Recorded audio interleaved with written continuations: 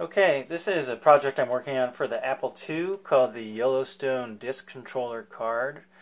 It's a disk controller with an FPGA at its heart, and right now it's configured to clone the Apple Lyron disk controller, which was a disk controller for the Unidisk 3.5 and other SmartPort drives. So right now I've got my Yellowstone card connected to a standard floppy emu Model B. This is the same one you can buy on my website, and it's in here in slot 5 of my Apple II.